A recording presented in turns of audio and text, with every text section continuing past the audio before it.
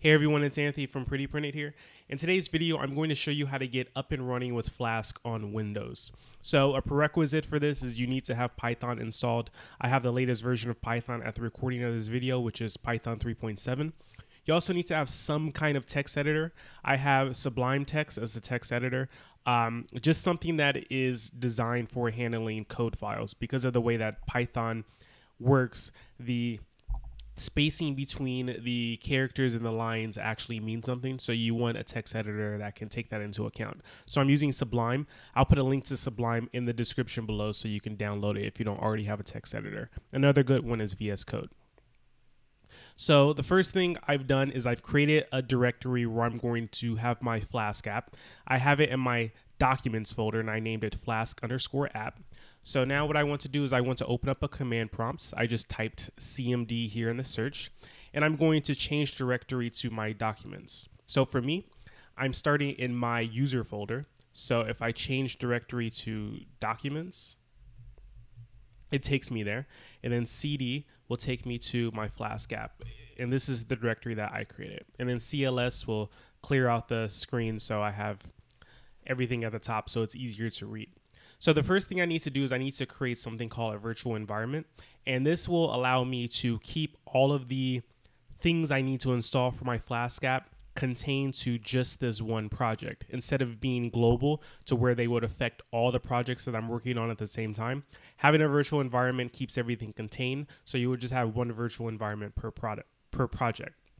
So to install a virtual environment, you do pi-m and then venv, and then give it a name. So a typical name is just env for environment, and of course the venv here just is short for virtual environment. So you hit enter once you have that pi-m venv, and then the name of the virtual environment, and the name in my case is env, and you just wait for it to install.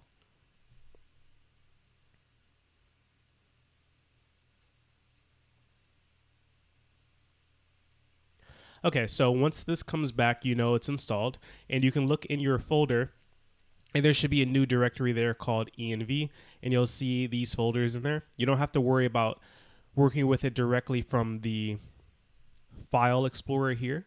Instead, you want to use the command prompt.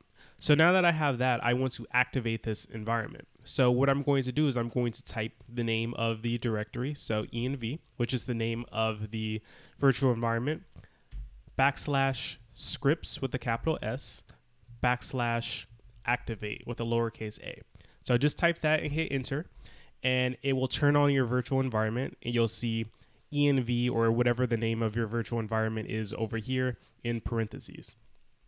And now you can install Flask. So to install Flask, you use the Python package installer, which is called pip. You type pip install and then Flask, and it's going to go ahead and install Flask for you. Should only take a moment. And then once it's installed, we can go ahead and actually write a simple Flask app. So I'm going to type CLS again to clear that out. And then I'm going to create a file in my Flask app directory, and I'm just going to name it app.py. So this is going to be my Flask app. And because this is my main app file, I'm going to set an environment variable on my command prompt. So set, and this variable is Flask_app in all caps equals, and then whatever the name of the file is. So in my case, app.py. And this will allow Flask to know what file to look for when it wants to run. So now to write the code, first I need to import Flask. So from Flask, import Flask. So the first Flask here is lowercase. This is the library. And then the second Flask here is uppercase F, and that's the class for Flask. And then you want to instantiate that class, and by convention it's just app equals Flask, so capital F, and then __ name. And this references the name of the current module that you're working in, which is app.py. And then I'm going to create something called a route, which is just basically the URL endpoint for a particular thing in my app. So this won't have one, so it's just /, but you can put whatever you want here. It can be something like hello, files, profile, whatever you want. but I'll just leave it a slash. And then give this function under it a name. So you put a function here. The name can be whatever you want, really. So you just name it something that is descriptive. In this case, this is the index, which means the base URL for whatever your site is.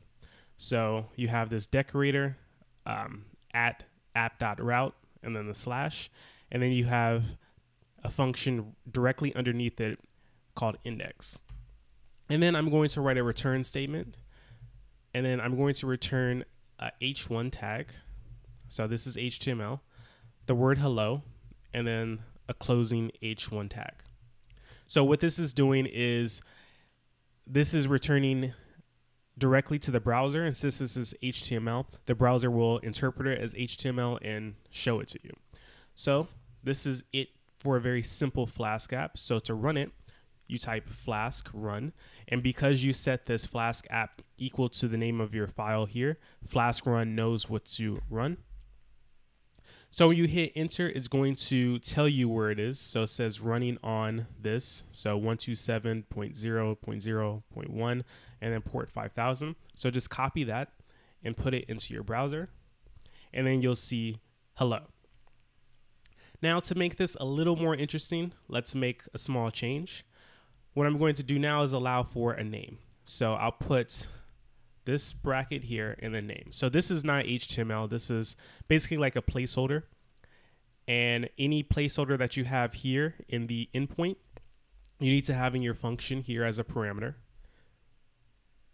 And then what I'll do is I'll put that name inside of the HTML.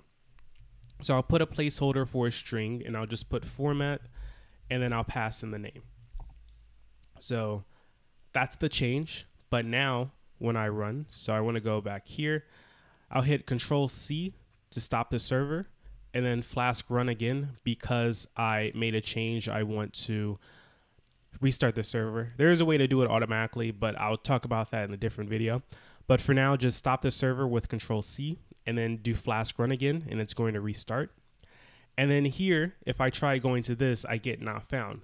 And the reason is because that endpoint no longer exists because I have this placeholder. So now I have to pass in something, and then Flask will read it for me.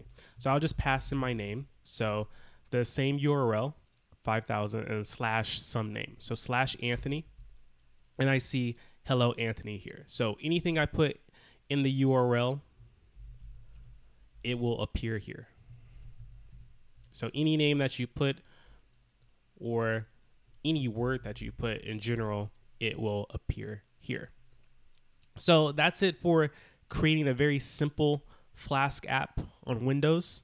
If you hit Control-C, the app will stop. So if I try running this again, nothing will happen, or it just gives me an error message, problem loading page, because the server isn't running. And to get out of the virtual environment, I just type deactivate. And that's it.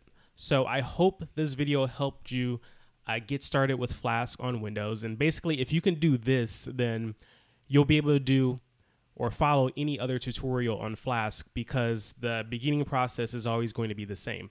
After that, it just depends on the code that you're writing, but to actually get an app up and running is the most important part, because once you can do that, then it's basically just writing whatever code that you need to write.